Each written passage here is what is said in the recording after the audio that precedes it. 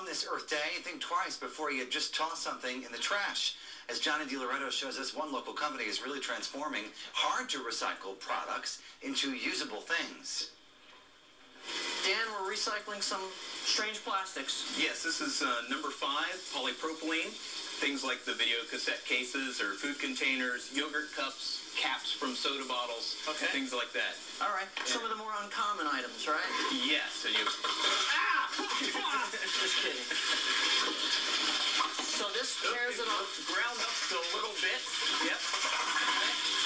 That's what it would look like when it's right. That's mostly yogurt cups and butter tubs right there. And then what do you guys do with it? Well, they'll be injection molded into our products.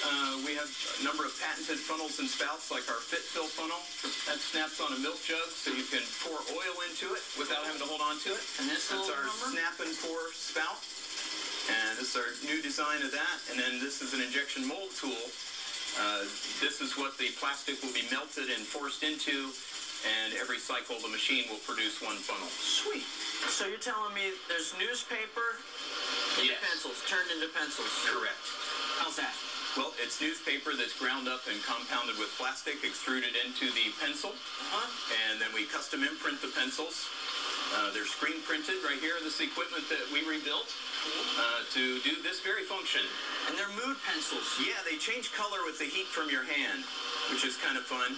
You'll see they go into the dryer in one color and they'll come out another color. Okay.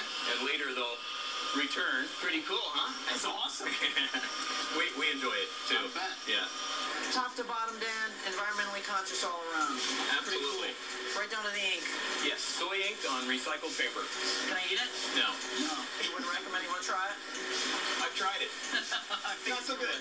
Thank you very much. Thank you.